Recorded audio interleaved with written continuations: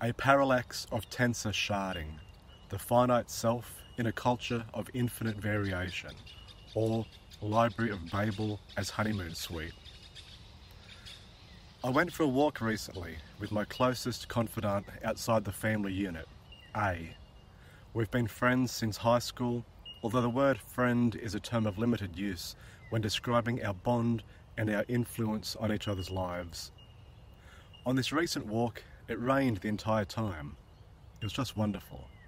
We traipsed flat marshland and farming outposts, industrial declivities of dirt and rail, as we came across old radar stations and the ruins of stone schoolhouses. I talked to A about something that had been on my mind that converged with some other things we'd been discussing, what I referred to as the tragedy of the single self. It occurred to me some months ago when I was finishing a long piece of prose I'd been working on called Fellow Disjetka, Oh Sunny Danger Time. Towards the end of the work, I say this: we become locked into one possible version of who we are, socially expected to stay consistent with this model, made manifest via the seeds of our past for the rest of our days.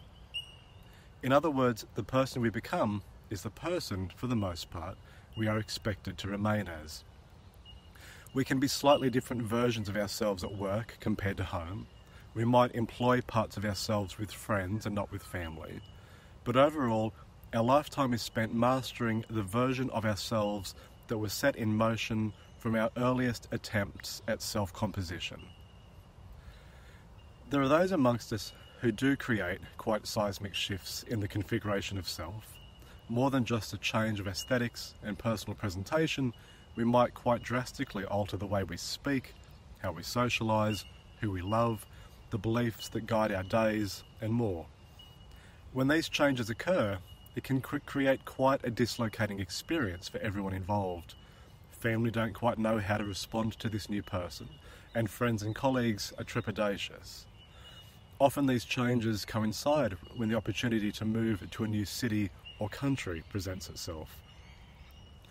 However, for most of us, when we commit to who we are, our growth and development across the years is focused on refinement rather than re-evaluation.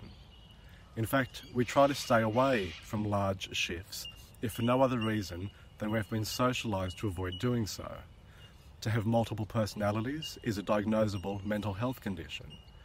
We have many ways of describing people like this, often in terms of the perceived lack of authenticity they have. They're two-faced, they wear masks, they're shifty. You never know who you're going to get when you talk to them.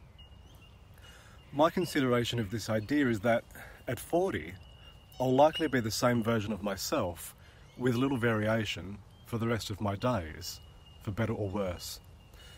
This is who my wife married, this is who I am to my children, and this is the self that integrates with work, neighbours and friends. And more than all of that, this is who I know myself to be.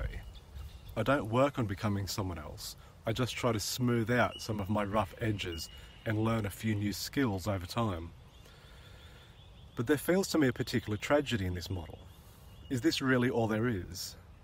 How many times have I looked at others across the years and thought, I'd like to be more like them, more socially confident, more relaxed, more of this, less of that?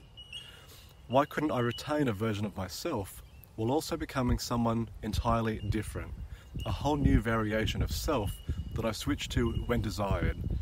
Is it too much to expect to master being many different types of people when being one is hard enough? I raise this consideration to draw a line in the sand that we might use as a location marker for what I'm going to say about infinity. If we are a finite self, it feels to me like it now resides in a culture of infinity that will increasingly confront whatever value is found in scarcity. While the neurodiversity movement was establishing itself and giving language to the many types of minds we have in our society, comparing the idea favourably to biodiversity and how rich an environment becomes when it is heterogeneous, so too were online spaces like Tumblr giving a new online language to a paralingua of terms that extended how gender, sexuality, attraction and self could be understood. It felt like the more the self was transferred to the abstraction of an online topography, the more that one's avatar could be composed through fluid and evolving definitions that did away with the tragedy of the finite self. Your cyber self could be anything you imagined, and when the offline world rapidly disintegrated to become chronically online, this became more mainstream. Rather than this simply being a thought experiment, let's make it concrete. When I teach university students about inclusive teaching practices, I no longer talk about core characteristics of autism and ADHD and so on. I talk about neurodiverse and neurodivergent student experiences for which we become, as educators, interlocutors of observation and consideration. We get to know each student for who they are, not for a rigid schema of characteristics on a continuum of less or more. This presents benefits and difficulties that are both sourced from the same action. As the old joke goes, stereotypes are a real time saver.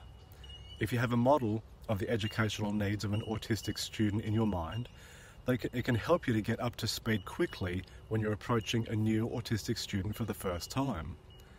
However, it can also distort your understanding of who this new student is as you apply templates from past experience to a student for who these may not be suitable. In this way, we're confronted with a pedagogical challenge: how to educate students in a neurodiverse paradigm when the focus is on getting to know each student on their own terms and not according to a diagnostic checklist. We are confronted with a version of infinity. If you've met one neurodivergent student, you've met one neurodivergent student, and as a result, schemas and systems are rendered moot. In the twilight of the idols, Friedrich Nietzsche said, I mistrust all systematizers and avoid them. The will to a system is a lack of integrity. What do we make of this? In Nietzsche's eyes, any attempt at putting a structure to the world is an act of fiction and should be acknowledged as such. But it is never acknowledged. Systematizers consider their model of reality to be true. That's the whole point of their endeavour.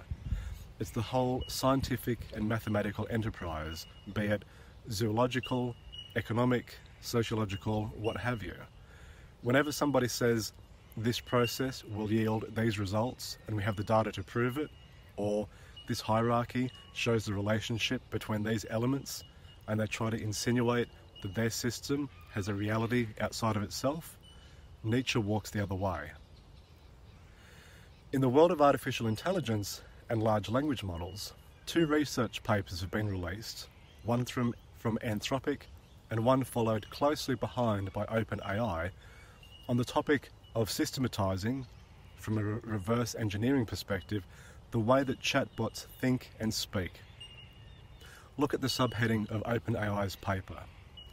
We used new scalable methods to decompose GPT-4's internal representation into 16 million oft-interpretable patterns. And the opening lines of Anthropic's paper, titled Mapping the Mind of a Large Language Model.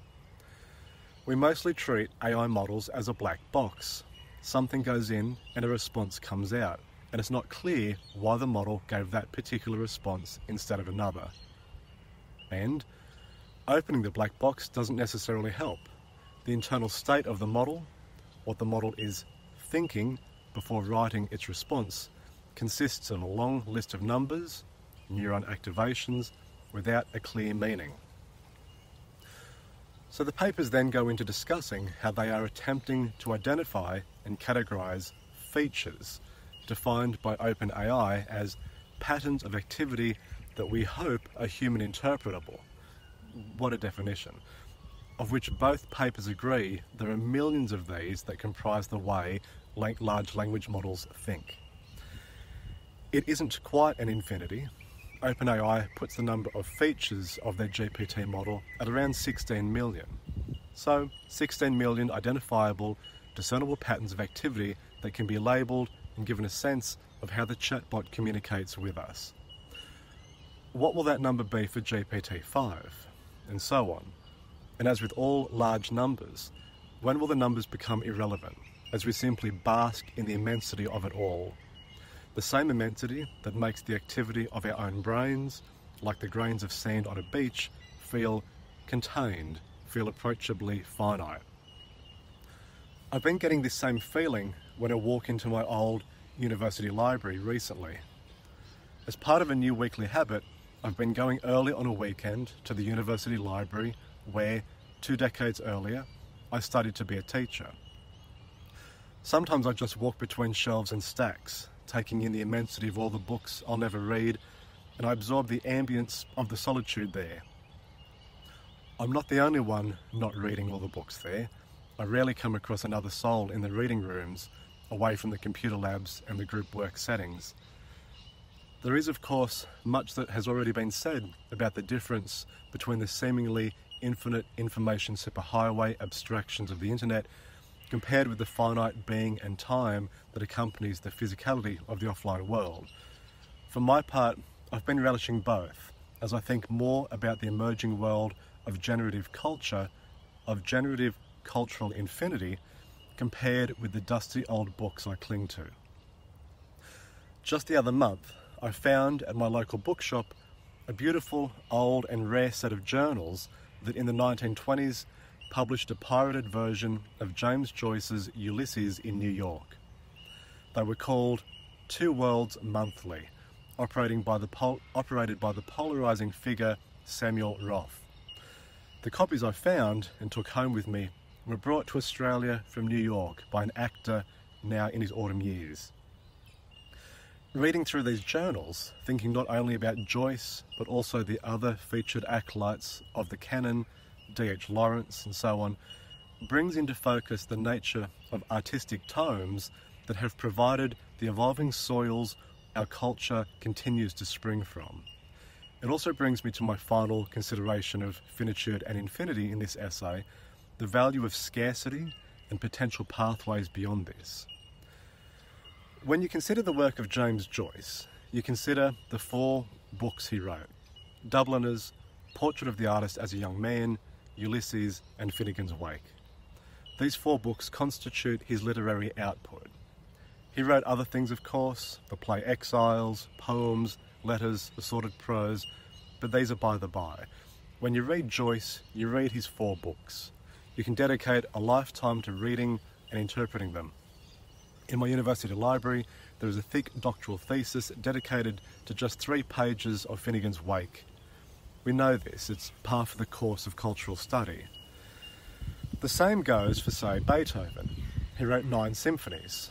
So if you want to study a Beethoven symphony, you know the boundaries of what he produced. And there is an inherent value to scarcity here. The fact that Beethoven wrote 9 symphonies instead of 9,000 symphonies means something.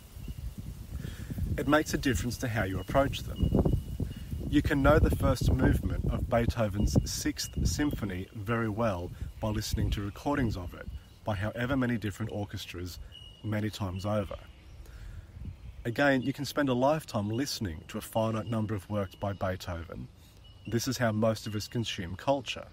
We listen to a limited number of tunes, most of which we were introduced to during our aesthetically formative teenage years, over and over again. The radio does the same. In a way, you could say that a limited number of notes in a scale provide a limited number of chords. These are set into a limited number of musical structures with a limited number of instruments. These are then recorded in a limited number of ways and set into a limited number of playlists which we consume during the limited time we have to consume them. But what if Beethoven did create 9,000 fantastic symphonies? If an orchestra was putting on a performance of symphony number 6,347 by Beethoven, even if you didn't know it, would you go along because you knew that Beethoven was a master? Would you just be okay with enjoying something you'd never heard before because you trust the artist and the typical results? And what if Beethoven created the same number of symphonies that OpenAI claims its GPT-4 model has as language features? 16 million. If your music streaming software offered Beethoven Symphony number 14,582,639, what would you think? How would the lack of scarcity impact your capacity to enjoy the music?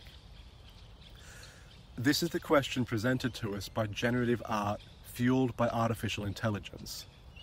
I heard an educator talking the other day about ChatGPT and how it could write an episode of Paw Patrol but couldn't write an episode of Bluey. The comment received much applause and laughter from the audience. The point was clear. A children's television show like Paw Patrol is perceived as simple and formulaic. It wouldn't be difficult to get ChatGPT to write an episode of it that would be consumable by its audience.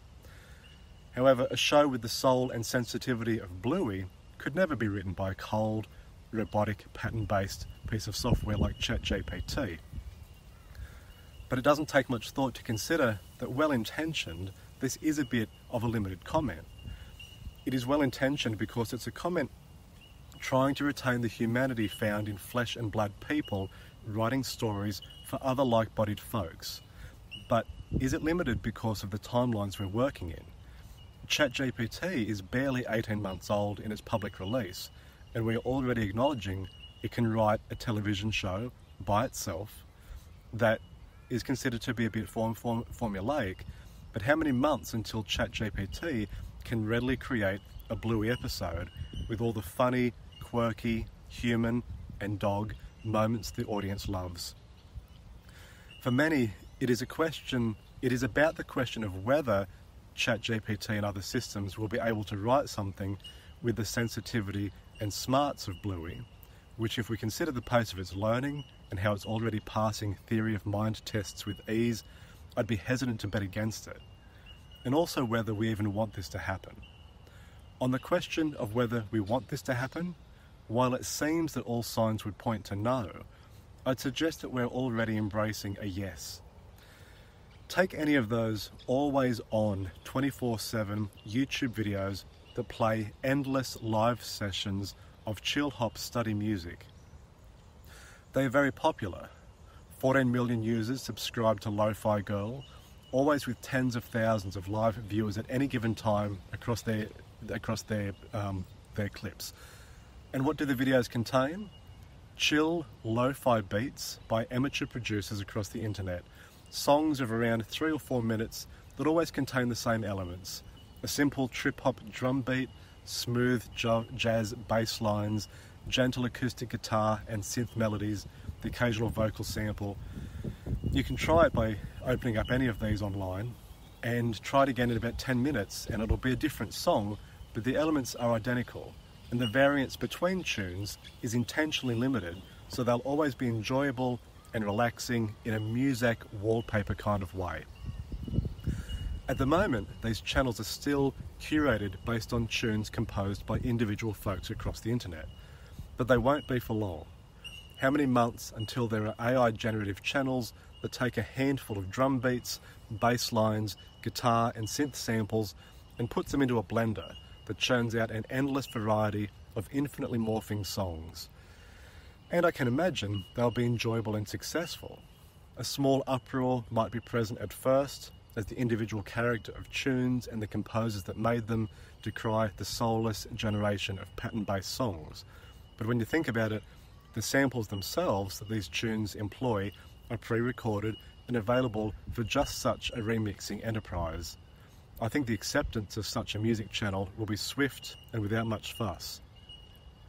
So let's now take this back to Bluey. While ChatGPT can't currently write a perfect Bluey episode, the next iteration might.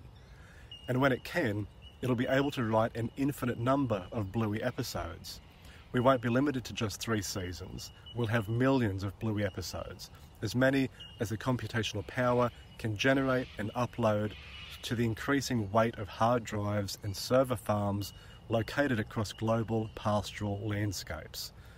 If we think the world is in ecological trouble now, wait until the mass AI generation of high-definition video and interactive media calls for the felling of further rainforests, or the artificial irrigation of deserts, or the low orbital housing of physical media to hold the gravity of the heavy clouds being formed. And just to really drive the point home, in case this all seems a bit far-fetched, Just imagine a Bluey interface where you can upload your child's face, type in a plot. It could be used as a virtual social story. Say your family is moving house and you want an episode that reflects this, with your child and family members mapped onto the characters of Bluey, and enjoy the generated episode that results. This won't be a far-fetched, repulsive cultural product. It will be relished and shared online with abandon for whatever the monthly subscription model charges. Listening to Beethoven's Symphony number 14,582,639 seems absurd, just like if we were browsing for Joyce's novel number 63,524. There is value in scarcity. I don't want Joyce to have written 70,000 novels. I just want the 4 that he wrote. But why is this the case? Is it a product of our biology? How many offspring do we produce across a lifetime? Somewhere between 0 and a half dozen, say. Most folks will have 2 kids, give or take, and that's enough. We may be unlimited in how much love we have to give, but when your child is sick in the hospital, you dedicate all your finite resources towards their care. This would be a different conversation for a frog laying 30,000 eggs in shallow water. Questionable assertions about biology aside, I do feel like we're entering a slippery slope moment where the repulsion we feel towards an infinite generation of Beethoven symphonies, chill-hop music channels, or Bluey episodes might be curtailed by our interest in just putting something on in the background or personalising the experience to our own desires. And in time, how much will be remembered of Joyce's novels and Beethoven's symphonies? For that matter, what will be remembered of the source material for all those chill-hop videos, the J Dilla and DJ Shadow tracks that fuel their inspiration? Will future generations only know the generative output that fed on those cultural tomes of the past? And will this matter? It feels like there has been a distaste for the heavy cultural canon of the past for quite some time. Maybe this is how we move on. I wrote this essay sitting in a cabin, it's just up there, on the outskirts of the university grounds after tiring of the library. I tired of the abundance, the weight of it all, and after taking a walk outside beneath the song of bellbirds, don't know if you can hear them now, I found a little wooden room on stilts that used to be used for training and events many years ago. Now it sits empty, and to my pleasure, the doors were unlocked and it was mostly clean inside. I sat and wrote in isolation for the morning, offline. Kafka has a line about not needing to go out into the world to get inspiration or ideas, that you just have to sit quietly at a desk and let the world come to you. Okay, but now I'm cycling back through my thoughts. The social expectations attached to the finitude of our singular selves, the infinitely divisible ways we can perceive and project ourselves when we change landscapes or interface with the cyber-pastoral, the trajectory of our neurodiverse pedagogy, the manner in which we engage with 4 Joyce novels instead of 4 million, the pathway towards an infinite number of Blueys, all of them wearing our faces and telling our stories, the limited stories of our day-to-day lives, with the unlimited quantities of love we give to those few people we let in. As I sit here and consider all this, I think of Nietzsche reading Anthropic's research paper on mapping the mind of a large language model. I mistrust all systematizers and avoid them. I'm with you, Friedrich, but when the frames of their systems encase the boundaries of our culture and consciousness, you have to wonder where the limits of infinity might still be found.